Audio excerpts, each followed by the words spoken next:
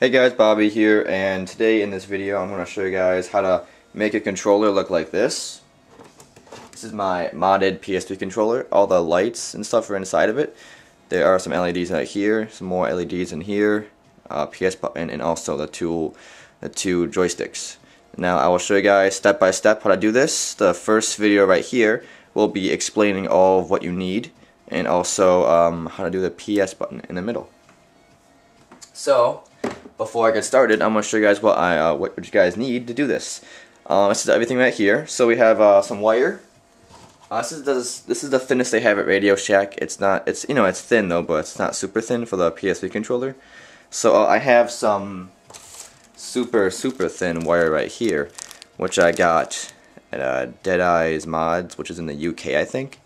So we'll go over to a website. I think like you have like 10 feet for like $4, which is not the best amount for the price, but at least I think. I don't know, but yeah. So we have some wire cutters right here, some tweezers because you'd be picking up some small things while placing them, a screwdriver to unscrew your controller and whatnot, a marker to be labeling or coloring like the LEDs. I'll show you guys that later.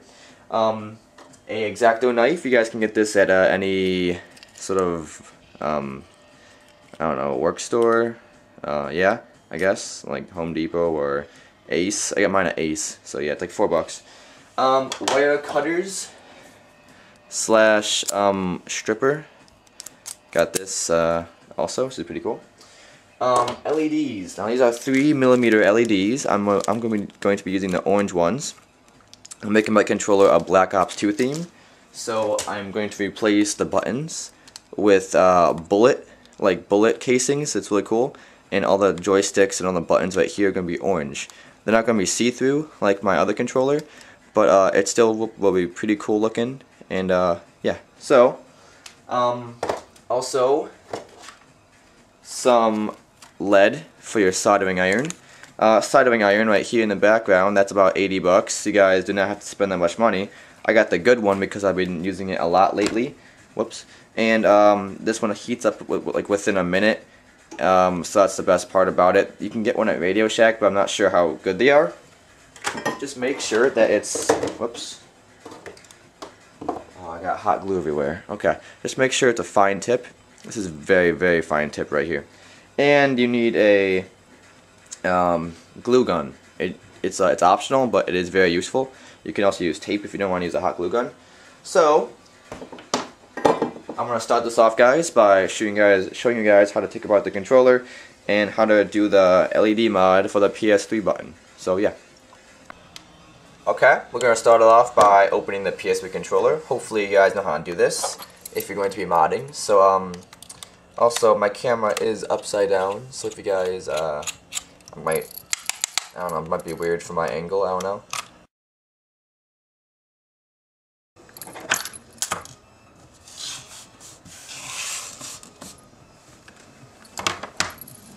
Okay, now once all your screws are out, just want to push down right here to release it, and then just take it out. Make sure you take it off like this, so all the buttons don't fall out and whatnot. Actually, it doesn't matter because it's, never mind. Anyway, so yeah, take this out right here, and this is your motherboard obviously, and go ahead and unplug the battery. You can do it easier for us than I did. I sort of had to yank this one out. This one's sort of I don't know, it's annoying. Anyway, I did have some problems with the rumble right here. You see I sort of they're not soldered in, but in the end we'll be soldering those back on. You guys can leave them on if you want, but I will take them off in this video just because they get in the way, and I don't want to sort of break them, I guess. This screw can come out. Come on, here we go. Okay. Now this is the newest model, I think, so it has like these little clips right here. So you just want to like push in on like the actual white part of it, and then lift it up, and it should sort of come out. Yep, same with over here. Just push in and lift up. Some of them you just lift up, it's not that hard. So you want to take it out now. Just lift it up like this, and you got it out. Okay. So, like I said before, we're gonna take off the rumble, but first we gotta take off the joysticks. Just, you know, have a little container next to you or something to put all your parts in. We're gonna take off this right here. Now, be very careful with this, because I actually did break mine before. If your solder gun gets anywhere near this, it will just like shrink and pretty much break. So just be really careful and take it off your controller. There's a little lip right here. Take it off right here, and take this off right here, and also on the back of your controller. Yep. Take this off in the back. If you guys can not see, but has like a little pad on it. Make sure you guys don't lose that pad. It really, you know, makes your controller work right, I guess. Now, I'm going to turn on my solder gun at least right now. Okay. Doesn't matter what temperature you actually put it to, I guess. Just make it high, so it works, I guess. And mine seems to have really messed up here. Yeah, wow. This is garbage. Okay. So, take them off, I guess. It fell off that, actually. Okay. Either you can solder it off. I would prefer you guys do that, but mine are already not on that well, so I just had to rip them off. But, let's get our solder gun, which is, yeah, it's already hot a little bit, so let's see if it works.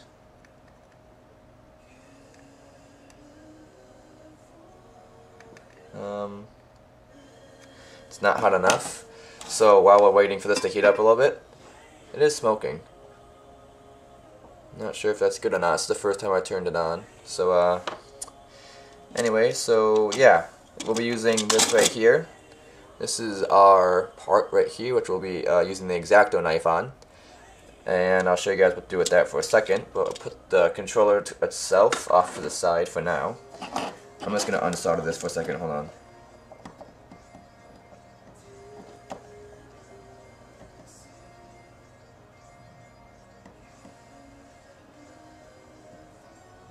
Okay, unsoldered that. That is quite hot, actually. Okay, so we'll put this back. Now, our first step for modding the LED in the middle is to get this part right here and just sort of, well, you can leave these in or take them out, either way. I'll take them out, no big deal. We'll put them back in at the very end and solder it all back in. Now, I advise you guys, if you want to do it, like, you know, all this at once, you know, like do what I did with the PS3 button and all the other buttons mounted at once. I advise you guys doing it at once, but if you guys just want to, you know, have a simple controller LED mod instead of like mine, which is all crazy, go ahead. But so we have to take a hole, like, you know, drill a hole right here.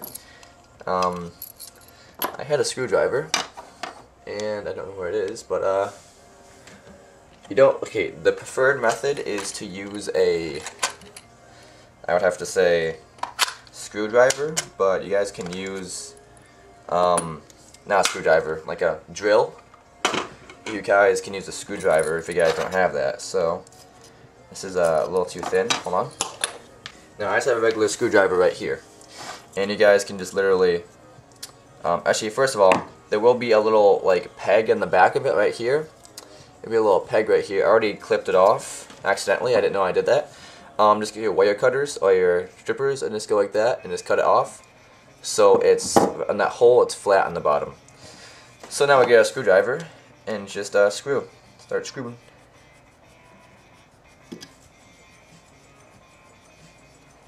Just want to make it big enough for your LED to fit through. Might get a little messy. That reminds me, I usually put a piece of paper down. Usually put a piece of thick paper down, so all my scraps can go on this piece of paper. Then I can throw it away easily.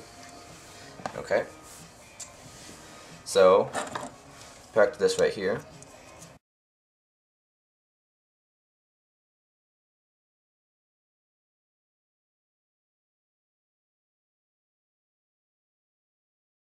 Okay, now I did that, so you guys can see the hole is a little bit bigger. Let me just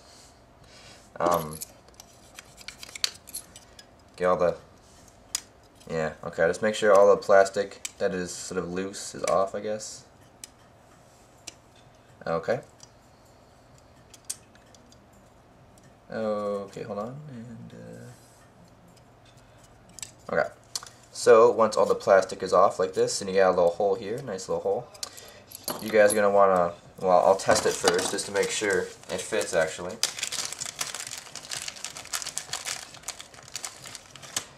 Grab an LED and see it fits through there pretty perfectly. Still has enough room to wiggle a little bit, which is okay, I guess. So now we're gonna actually just hot glue our LED inside of here. And first of all, guys, if you guys don't know about LEDs, they usually come like this. One side is longer and one side is shorter. So hold on. Let me turn on my laptop next to me right here. I have a USB right here which I plug in, and it should light up if my computer is on. Okay, my computer is turning on, so okay, so you guys see that it's lighting up. I ran out of LEDs, so I don't have any more, but I think I'm getting some soon, so that's why I only have 2. But it's no big deal. So right now, I'll show you guys what we'll be actually soldering it to. If you guys see the back of this right here, there is, let me get this light up here more. You guys can see, actually, it should be right, these two right. Oh shit, not the same controller, is it? Yeah, okay, so the part that you'll be soldering your wires to are these two on the end right here. So you'll be putting your, let me zoom in, hold on. These two right here, but you'll be having the positive, whoops, flipped around, positive like this, I think. Let me zoom out so you guys can see. Whoops. Whoops, okay. So positive goes on the right, negative goes on the left, so as you can see the LED is lighting up when I put it on. So positive is on the right, which is the longer one, and it goes down like this, just like that. And just for me remembering which one is positive and negative, I don't want to keep on measuring because we might actually cut these wires eventually. We probably will. I like to just get a marker. Red is the universal symbol for positive, so just color your positive wire. Just color it red, as you see right here. Just color it red right here. And just to show you guys, you know, what it looks like. Okay, so yeah, it's pretty red. I don't know if you can see in the video, but it's red.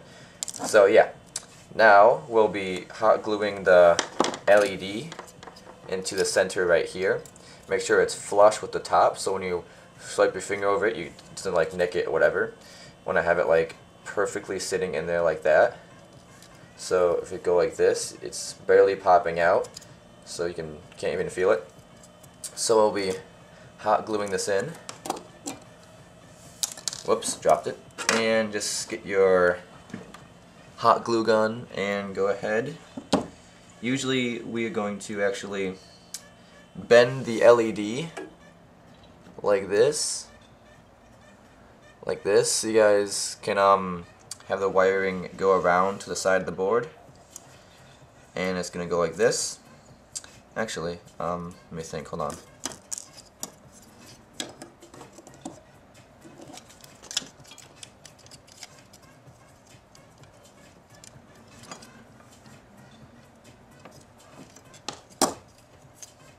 Actually, we're gonna have the LED. So we're gonna have the LED go around like this to the left side. And we'll probably end up cutting Actually, right now, before we do any of that, we're going to solder.